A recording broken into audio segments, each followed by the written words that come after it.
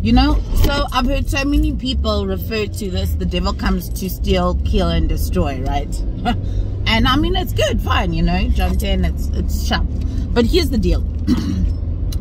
When somebody, how do I put this? If I come face to face with you and you're trying to steal from me, okay, my response is going to be very different to if I come face to face with you and you're trying to kill me. Okay, again, different if I come face to face with you and you're trying to destroy me. Like, it's not the same thing, right? So it's important that we know if Satan is stealing, if he is killing, or if he is destroying, as we engage with him, because we don't address him the same way. If somebody's trying to kill you, homie, sometimes the only way to end that sprawl or duel, whatever the word is, right, it's like last man standing. It's either I'm gonna die or you're gonna die. Okay, if somebody's trying to steal something from you, guys, even the Bible even gives us different responses, right? If somebody's trying to steal something from you and you catch them stealing from you, right, then restitution, baby. You know what I mean? Like, it comes, then they owe you 7 times more. So if we're just walking around saying the devil comes to steal, kill, and destroy, and we're not actually paying attention to what he is doing, how is Satan attacking you? Okay, so that you can I don't even want to say defend yourself properly, but like, so that you can guard your heart, right? Because we don't want to find ourselves we don't want to find ourselves in defense all the time, right? We can also attack, which is, I think, what is beautiful about the message of the gospel, right? Is that it actually empowers us so that we can be on the offense and not on the defense.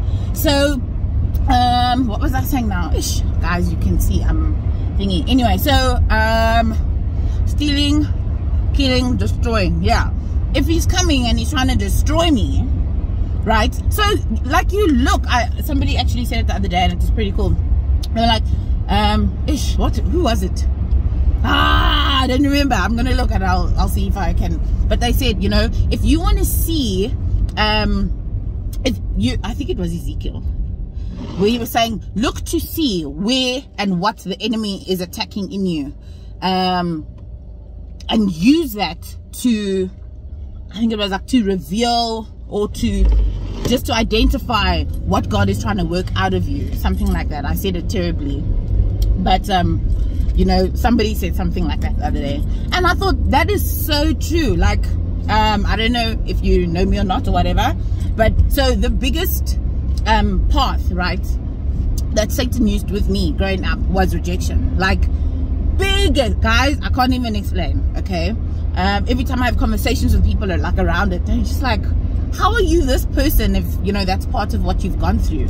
But the thing is, it made so much sense to me, because knowing that rejection was such a big thing for me, when God introduced himself to me,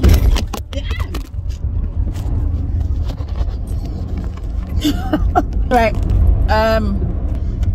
knowing that rejection was such a big thing to me, when God introduced himself to me, he introduced himself to me as Father, right? And in Father, I don't even want to say the attribute, because it's not even an attribute, but the one thing that he was like, nah, there's other stuff, but we are going to zone into this, was love.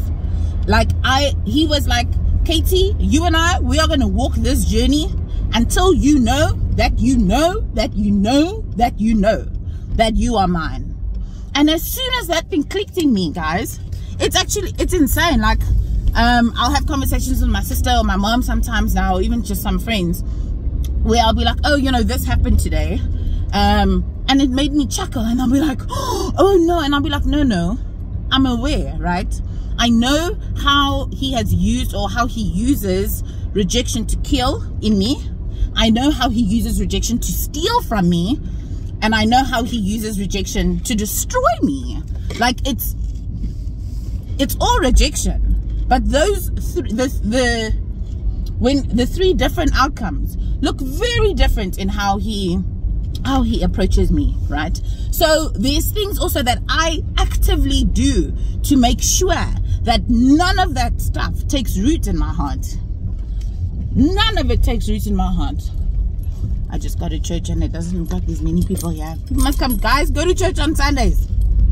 Don't play games here. Anyway, so yeah, I want to encourage us this morning, you know, like legit. It's not just the devil comes to steal, kill, and destroy, and God comes to give you life and life in abundance. Like, be aware of what the enemy is using in your life, so that as you plan your attacks, also you can look out for those things. You can ask people in your life that you trust to check you. To check you. I mean, literally, like, they check me down to my intentions. You know, like, Katie, does this have anything to do with your past? What is the actual attitude of your heart? You know, like, they will ask real questions to check you, to make sure that the enemy doesn't have, it's not free for all here. Because the thing is, what we want to do, remember, we want to guard our heart, right? Jesus says, guard your heart, for from it flow the issues of life. So we want to guard our heart.